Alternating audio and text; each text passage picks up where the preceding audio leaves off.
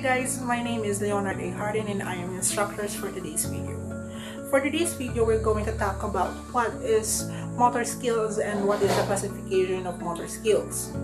But before we go deeper, we need to define what is motor skill. Motor skills are an activity that involve voluntary muscular movement with correct degree of muscular control. Moreover, motor skills is the use of our muscle to make our bodies move and to perform things or activities that we wanted to do.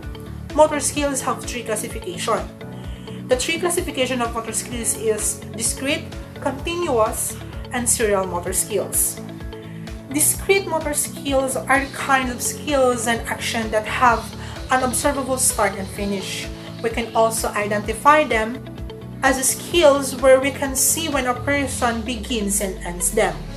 One of the examples of this is when a boy starts shooting a ball.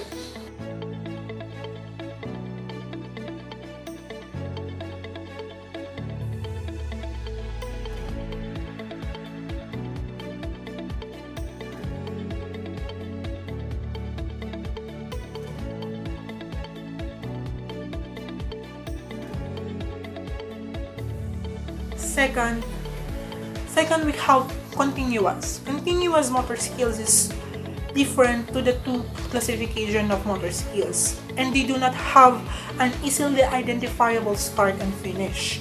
It defines as those that have an recognizable beginning and end. Example of this is walking and running.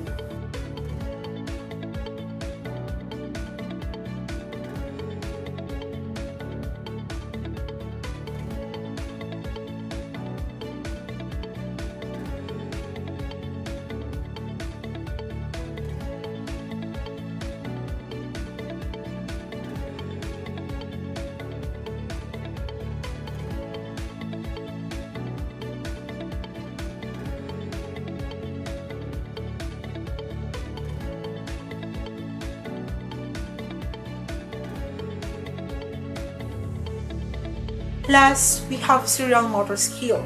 Serial motor skill is too different to the first and second classification of motor skills. These motor skills, when we perform, are basically a series of discrete skills that are linked together. It is comprised of a series of individual movements tied up together in time to make as a whole. Example of this is a gymnast performing his whole routine and a volleyball player performing his whole routine.